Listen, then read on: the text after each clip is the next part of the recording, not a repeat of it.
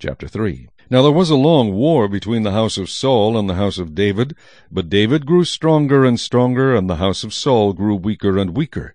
Sons were born to David in Hebron. His firstborn was Amnon, by Ahinoam the Jezreelitess. His second, Chileab, by Abigail, the widow of Nabal the Carmelite. The third, Absalom, the son of Maacah, the daughter of Talmai, king of Geshur. The fourth, Adonijah, the son of Haggith. The fifth, Shephatiah, the son of Abital. And the sixth, Ithream, by David's wife Eglah. These were born to David in Hebron. Now it was so, while there was war between the house of Saul and the house of David, that Abner was strengthening his hold on the house of Saul.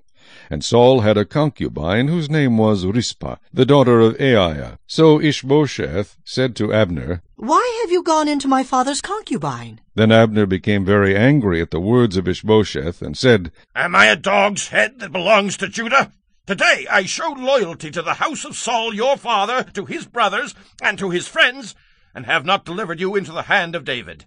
And you charge me today with a fault concerning this woman? May God do so to Abner, and more also, if I do not do for David as the Lord has sworn to him, to transfer the kingdom from the house of Saul, and set up the throne of David over Israel and over Judah, from Dan to Beersheba." And he could not answer Abner another word, because he feared him. Then Abner sent messengers on his behalf to David, saying, "Whose is the land?" saying also, "Make your covenant with me, and indeed my hand shall be with you, to bring all Israel to you." And David said, "Good. I will make a covenant with you. But one thing I require of you.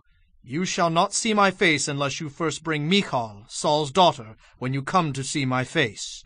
So David sent messengers to Ishbosheth, Saul's son, saying, "Give me my wife Michal, whom I betrothed to myself, for 100 foreskins of the Philistines."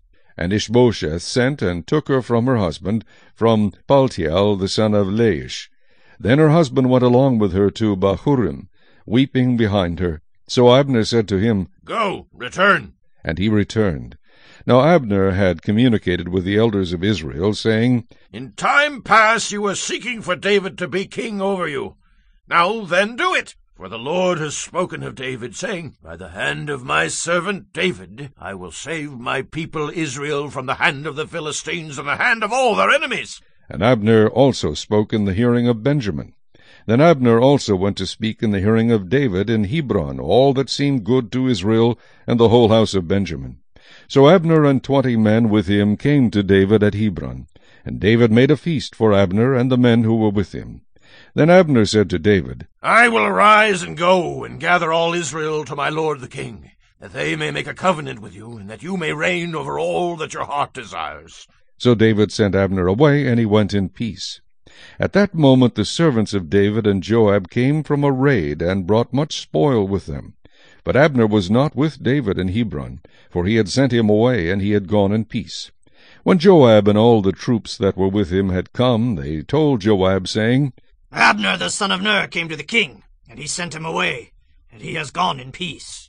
Then Joab came to the king and said, "What have you done? Look, Abner came to you. Why is it that you sent him away, and he is already gone? Surely you realize that Abner the son of Ner came to deceive you, to know you're going out and you're coming in, and to know all that you are doing." And when Joab had gone from David's presence, he sent messengers after Abner, who brought him back from the well of Sirah, but David did not know it.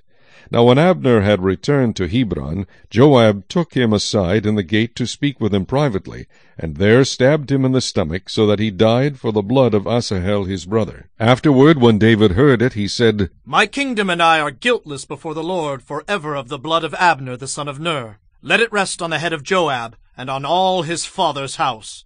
And let there never fail to be in the house of Joab one who has a discharge, or is a leper, who leans on a staff, or falls by the sword, or who lacks bread."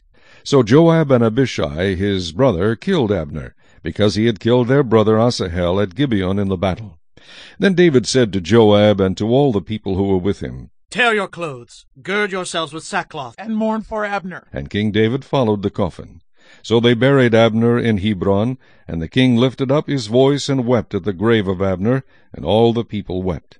And the king sang a lament over Abner, and said, Should Abner die as a fool dies? Your hands were not bound, nor your feet put into fetters. As a man falls before wicked men, so you fell. Then all the people wept over him again. And when all the people came to persuade David to eat food while it was still day, David took an oath, saying, God do so to me, and more also, if I taste bread or anything else till the sun goes down. Now all the people took note of it, and it pleased them, since whatever the king did pleased all the people.